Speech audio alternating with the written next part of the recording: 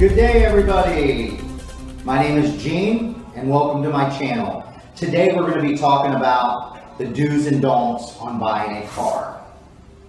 First thing, vehicle selection. I find a lot of people will come into a dealership and they don't even know what they want. So first things first, know what you want. Educate yourself on the price. Cars.com, Autotrader.com, NADA, Kelley Blue Book will give you a really good idea of what them cars are selling for. Once you find the car that you want and you've narrowed it down, go to the dealerships, drive them.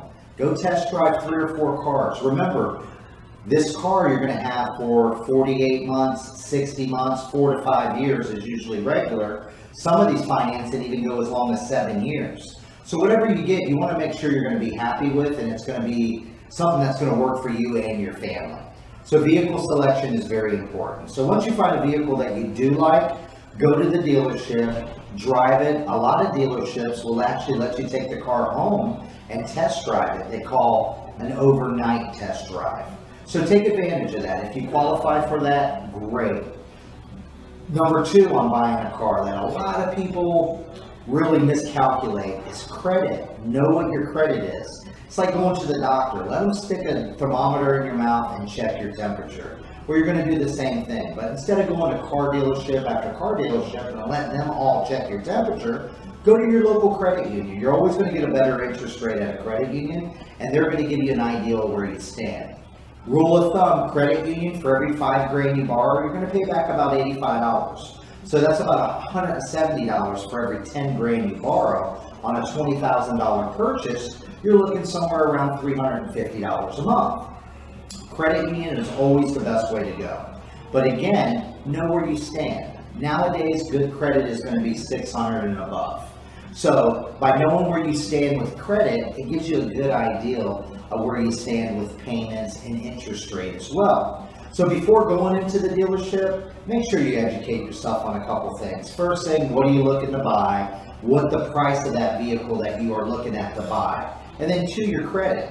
Go check your temperature, see where you stand. CreditKarma.com, FreeCreditReports.com. A lot of your credit cards will actually pull your credit and give you a good idea of where you stand at as well. So again, guys, first video I'm doing on the do's and don'ts of buying a new car. So again, first, know what you're buying. Do you want a car, truck, or SUV? I have a lot of people that walk into a dealership looking at one car and leaving something completely different. Find out what you're looking for, get a good idea of what you want. It makes the car buying process a lot easier. 2, credit. If you have bad credit, that's okay too. There's subprime lenders. You'll have a higher interest rate with subprime lenders. But you know, nowadays everybody needs a car. So if you have bad credit, good credit, in between credit, it doesn't matter. There's going to be some financing out there for you. So I want to thank everybody for checking out the video. I'm going to put up some more in-depth videos on buying a car. Any questions, please feel free to ask. Please click the subscribe button, and we look forward to seeing your comments and your subscriptions. Thank you, and have a great day.